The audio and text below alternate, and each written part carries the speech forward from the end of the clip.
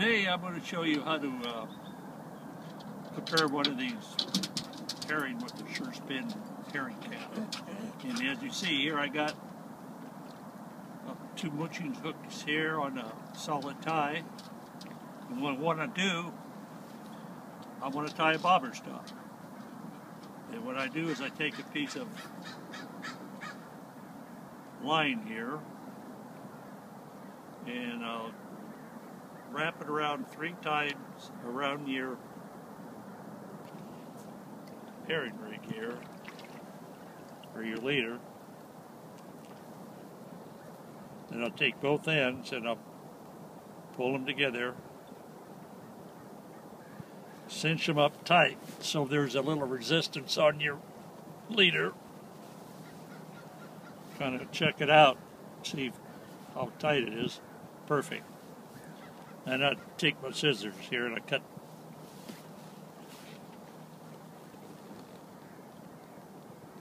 that Dacron line. It's 90-pound Dacron line I'm using for a bobber stop. There. And it's just like that. Then I just kind of hold that in place like that. And I take my SureSpin. And this is a medium SureSpin for a green label herring. And I put it through one of these holes. Today I'm going to use the top hole, which is a faster spin. And then you have the middle hole for kind of a medium slow. And the bottom for a real slow spin. So that is attached to my line here now. And I take my herring and this cap here and I put it over the end of the plug cut herring. And then I take my round toothpick and insert it through one of the holes here and out the other side of the hole like that. And it's on there really tight. It won't come off. It's solid. Then take a pair of scissors or a pair of clippers and just trim the toothpick like that. So now we got the herring helmet on the plug cut herring.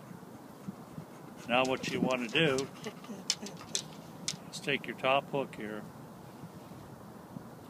insert it right along the lateral line of your plug cut herring. And she's in there like that. Now, what you do now is take your leader up here.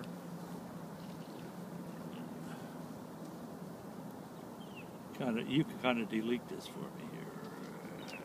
I always do this. Come here.